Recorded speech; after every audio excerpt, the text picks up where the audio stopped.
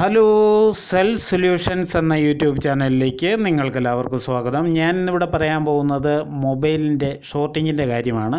Full shorting അല്ല, half ഷോർട്ടിങ്ങിൻ്റെ കാര്യമാണ്. ചെറിയ ചെറിയ ഷോർട്ടിങ് എൻ്റെ കാര്യമാണ് പറയുന്നത്. അപ്പോൾ അതിൻ്റെ കൂടെ തന്നെ ബാറ്ററി കോണ്ടാക്റ്റിലുള്ള 3 പോളുകൾ നമുക്ക് എങ്ങനെ ഫൈൻഡ് ചെയ്യാൻ പറ്റും എന്നതിനെക്കുറിച്ചും പറയുന്നുണ്ട്. അപ്പോൾ വീഡിയോ ആദ്യം തൊട്ട് അവസാനം വരെ ശ്രദ്ധിച്ച് കാണുന്നത് നിങ്ങൾക്ക് വളരെയേറെ ഉപകാരപ്പെടും. അപ്പോൾ നമുക്ക് നേരെ വീഡിയോയിലേക്ക് കിടക്കാം. അപ്പോൾ ഈ ഹാഫ് ഷോട്ടിങ് കണ്ടുപിടിക്കുന്നത് വളരെ പ്രയാസമുള്ള ഒരു കാര്യമാണ്. അതിൻ്റെ കാരണം ഞാൻ പറയാം. ആദ്യം നമ്മൾക്ക് ഈ ഫോൺ ഹാഫ് ഷോട്ടിങ് ആണോ എന്നെങ്ങനെ ചെക്ക് ചെയ്യാമെന്നതിനെക്കുറിച്ചാണ് പറയുന്നത്. അതിന് പറയേണ്ട ഒരു കാര്യം, മൾട്ടിമീറ്റർ വെച്ച് നമുക്ക് എങ്ങനെ ഇതിൻ്റെ ബാറ്ററി കോണ്ടാക്ട്സിലെ 3 പോയിൻറ്റുകൾ ഏതൊക്കെ പോയിൻ്റാണെന്ന് നമുക്കറിയണം. Plus, minus, BSI. അതിൽ ഏതൊക്കെ പോയിൻ്റ് ഏത് സ്ഥലങ്ങളിലാണ് ഇരിക്കുന്നത്, ആ 3 കണക്ഷന് നമുക്ക് കറക്റ്റായിട്ട് അറിയണം. അതറിയാനായിട്ട് ഒരു വഴിയുണ്ട്. അപ്പം നിങ്ങൾ മൾട്ടിമീറ്റർ, ഡിജിറ്റൽ മൾട്ടിമീറ്റർ ആണെന്ന് വരിക, ആ മൾട്ടിമീറ്റർ ബസർ റേഞ്ചിലിടുക. അതിനുശേഷം പോസിറ്റീവ് പോയിൻ്റ് ഈ ഗ്രൗണ്ടിൽ വയ്ക്കുക. നമ്മൾ കൂൾ ടെസ്റ്റിംഗ് ആണ് ചെയ്യാൻ പോകുന്നത്. പോസിറ്റീവ് പോയിൻ്റ് ഈ ഗ്രൗണ്ടിൽ വെച്ചതിന് ശേഷം, അല്ലെങ്കിൽ ഇതുമാതിരി ബോർഡാണെന്നൊരു ഗ്രൗണ്ടിൽ ഇവിടെ വയ്ക്കാം. എവിടെയോ ഗോൾഡൻ കളർ കാണുന്നിടത്തോ ഇതിൻ്റെ മുകളിലൊക്കെ വയ്ക്കാവുന്നതാണ്. ഇവിടെയെല്ലാം ഗ്രൗണ്ടാണ് വരുന്നത്. അവിടെ പോസിറ്റീവ് പ്രോബ് വയ്ക്കുക. അതിന് ശേഷം ഏതെങ്കിലും 3 പോളിലും വെച്ച് നോക്കുക. 3 പോളിലും വെച്ച് നോക്കുമ്പോൾ ഒരു പോളിൽ, അതായത് നെഗറ്റീവ് പോളിൽ ബീപ്പ് സൗണ്ട്, നെഗറ്റീവ് ഏതാണോ പോയിൻ്റ് അതിൽ ബീപ്പ് സൗണ്ടും വരും.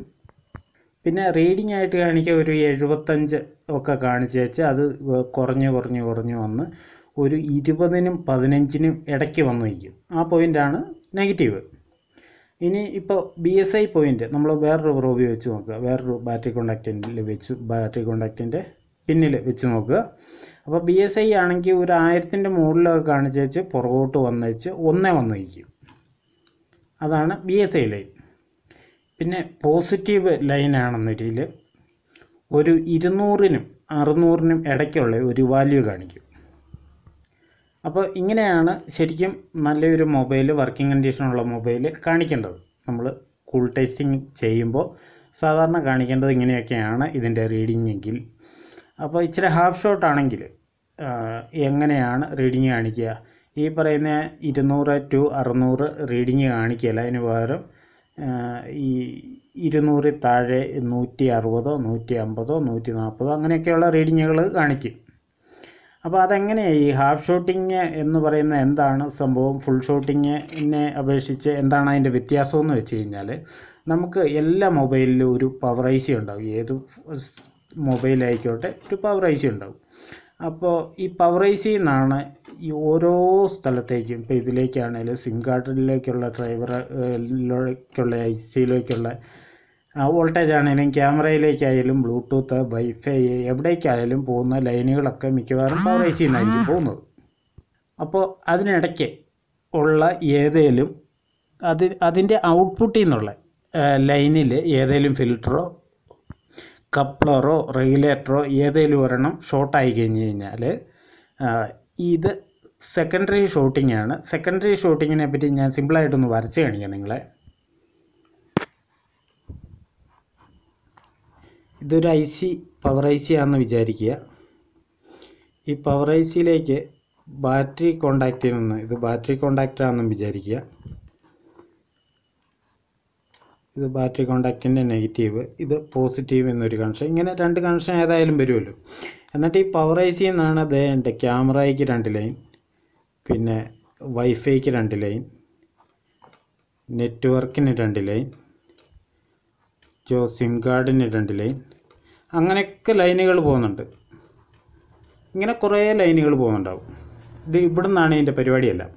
അപ്പോൾ ഈ പോകുന്ന ലൈനിൽ എവിടെയെങ്കിലുമൊക്കെ ഇങ്ങനെ കപ്പാസിറ്റർ വെച്ച് ഫിൽറ്റർ ചെയ്തിട്ടുണ്ടാവും. ഇതിൻ്റെ ഒരു സൈഡ് നെഗറ്റീവ് ആയിരിക്കും, ഗ്രൗണ്ട് ആയിരിക്കും. അങ്ങനെ ഇടയ്ക്കിടയ്ക്ക് കപ്പാസിറ്റർ വെച്ചിട്ടുണ്ടാവും. ഇപ്പോൾ ഈ കപ്പാസിറ്റർ ഒന്ന് ലീക്കായി കഴിഞ്ഞാൽ ഇതുവഴി ഈ കറണ്ട് ഇറങ്ങി എർത്തിലേക്ക് പോകും.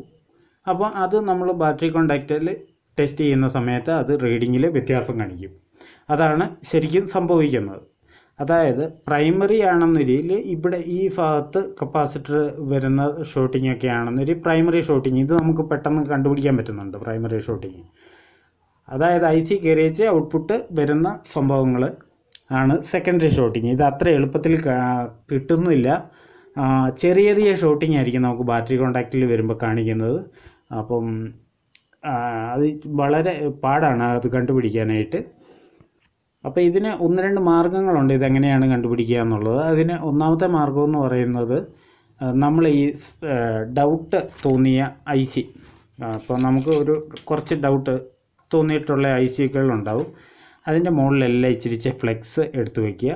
ഈ വൈഫൈയുടെ ആണെങ്കിലും ഏതാണെങ്കിലും ഇച്ചിരിച്ച് ഫ്ലെക്സ് തോണ്ടി വയ്ക്കുക. തോണ്ടി വെച്ചതിന് ശേഷം നമ്മൾ ബാറ്ററി പവർ സപ്ലൈ കൊടുക്കുക.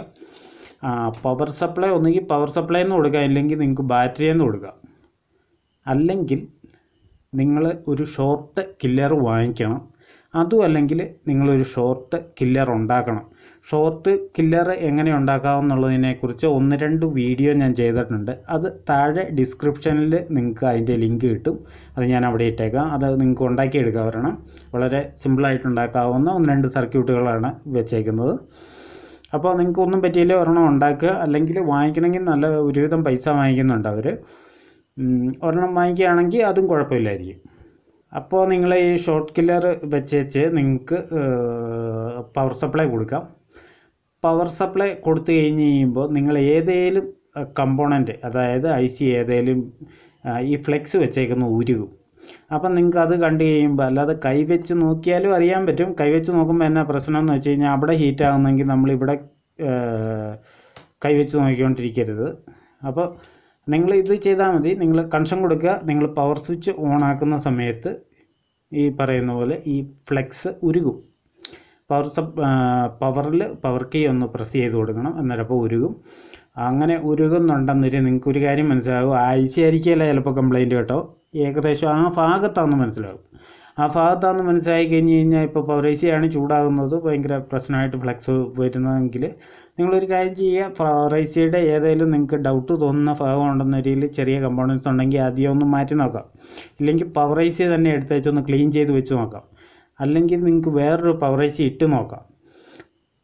ചില കേസുകളിൽ, എനിക്ക് കിട്ടിയിട്ടുള്ള ചില കേസുകളിൽ പവർ ഐ സി നമ്മൾ എടുത്ത് കഴിയുമ്പോൾ അകത്ത് കച്ചറയൊന്നും ഇല്ല, ഒരു പ്രശ്നമൊന്നുമില്ല, ക്ലീനാണ്, വെള്ളം കയറിയ ബോർഡൊന്നുമില്ല. എടുത്ത് പുറത്ത് വെച്ചു, അന്നേരം ഷൂട്ടിങ്ങും ഇല്ല, ഒട്ടും ഷൂട്ടിംഗ് ഇല്ല. വളരെ കംപ്ലൈൻറ്റ് കിട്ടിയ ഒരു സന്തോഷത്തിൽ നമ്മൾ ക്ലീൻ ചെയ്തേച്ച് ഈ ഐ സി തന്നെ എടുത്ത് ഫിറ്റ് ചെയ്ത് കഴിയുമ്പോൾ പിന്നെ ഷൂട്ടിങ്. പിന്നെ ഈ ഐ സി എടുത്ത് പുറത്ത് വെക്കും, വേറൊരു ബോർഡിൽ നിന്നൊരു നല്ല ഐ സി എടുത്ത് അഴിച്ചിടും, എന്നൊരു ഷൂട്ടിങ്. അങ്ങനെയുള്ള കേസാണെന്നിട്ട് നിങ്ങൾ ഉറപ്പിച്ചുകൊള്ളുക ഇതിൻ്റെ അടുത്തുള്ള കമ്പോണൻസ് ഏതോ കംപ്ലൈൻ്റ് ആണെന്ന്. അതെങ്ങനെയാണ് സംഭവിക്കുന്നതെന്ന് നിങ്ങൾക്ക് ഞാൻ പറഞ്ഞുതരാം. ഇത് കണ്ടോ, ഇവിടെ ഇങ്ങനെയുള്ള ഈ കപ്പാസിറ്ററുകളൊക്കെ വെച്ചിട്ടുണ്ടല്ലോ, അതായിരിക്കും ഷോർട്ടിങ്. അപ്പം നമ്മൾ ഈ ഐ സി എടുത്തു കഴിയുമ്പോൾ ഇതുമായിട്ടുള്ള സർക്യൂട്ട് അങ്ങ് വിട്ട്, കണക്ഷൻ വിട്ട്, അതിവിടെ കാണിക്കുകയില്ല. മനസ്സിലായോ? അപ്പോൾ ഈ ഐ സി വയ്ക്കുമ്പോഴേ ഇതുമായിട്ടുള്ള സർക്യൂട്ട് വരത്തുള്ളൂ. അതായത് ചുമ്മാ വയറ് പിടിപ്പിച്ചിട്ടേക്കുന്ന പോലെ ഉള്ള ഒരു ഇത് കൂട്ടായിരിക്കും ഈ ഐ സി എടുത്തു കഴിയുമ്പോൾ ഉള്ളത്.